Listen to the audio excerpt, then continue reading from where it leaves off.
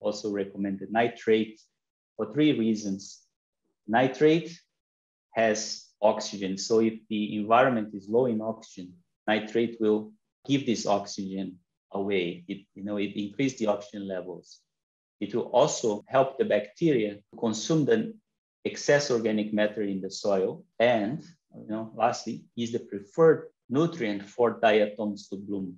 So just with the good drying the soil, reduce the organic matter, less than 4% of organic matter in the soil, filling up, as we explained in the video, with a little bit of nitrate, sodium nitrate. If you want to go like organic type, the diatoms will come naturally. But there is a tendency that other algae, as we add more feed, will come to culture. But the longer we extend, we can extend it for maybe up to 2 months of culture, having a strong diatom, because they are very rich in lipids.